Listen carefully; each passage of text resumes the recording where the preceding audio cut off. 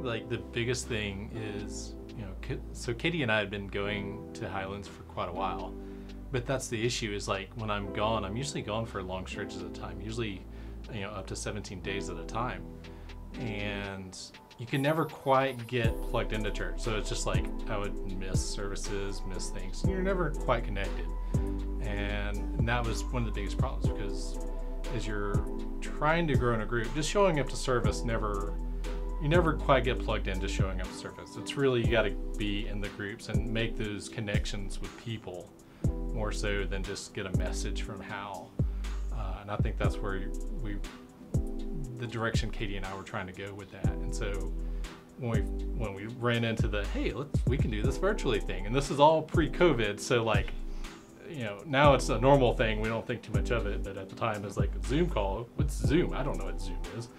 So the getting plugged in that respect, I think was huge for me for two reasons. One, getting to actually know people at the church, because normally if I show up like one, maybe 2 Sundays a month, nobody really knows you about maybe the greeter at the door. So like Nancy knew me, but everybody else didn't really know who I was, and I didn't really know who they were.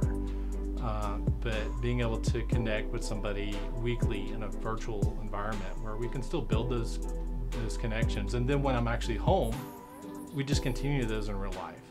So that's one of the big things there. And then the other thing was it forced me to actually pay attention to church even though I'm on the road, because it's so easy to go, I'm not home.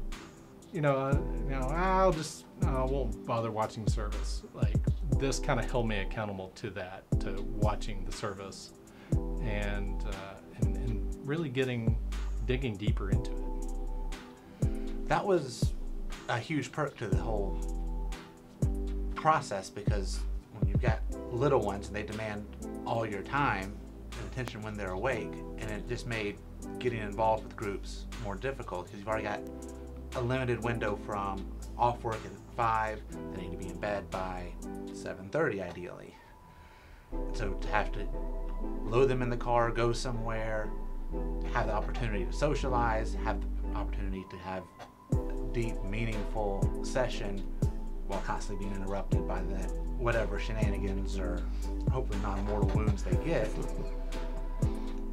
It takes all that away. They're in bed, and then we can focus fully on the small group with the people we're there with and with what God's saying, what we got from the service that week. Without that interruption, it was a great change. It made it so much easier to be consistent in attendance and really get to know everyone else in the group. We had a gathering at the house, and both of them were there, and I said, well, Susie and I want to, just for the group to think about something. We've been asked by leadership in this next semester to consider leading a teen parenting group, and we want to say yes, because when our church asks something of us, we want to say yes. This is what we told these guys. And so I'd like for you guys to think about that, and we'd like for this group to continue, and I'd like for you to think about, how this group could continue, but give us at least a semester to go and do what our church asks of us, because when your church asks you to do something, we want to say yes. Well, Jamie approached me. So that was kind of the initial thing that started it. And he was like, she shot me a text and was like, hey, what do you think about doing, digging deeper ourselves? And you kind of brought it up as, hey, I don't want to take it on all myself, because you didn't know if every week you could be there and things like that. We both travel some, you much more than me, but we're both week to week. Yeah. That to me, that was kind of the big thing, or at least my side of it that I saw. And I was like, absolutely, going from, being a participant into a group to leading a group, I don't think that's such a huge step necessarily. It is a step, but I'm always kind of believe that if you take that step and you go and lead a little bit, you're not going to get everything perfect, but you grow so much more as a result of that. And that's, to me, if you can turn around and you can share the gospel and be a blessing to other people, that's that's what Jesus did. So that's the goal there. For me, after Chris had told us that they were thinking about it and considering it, and I knew we didn't want to hold them back from saying yes.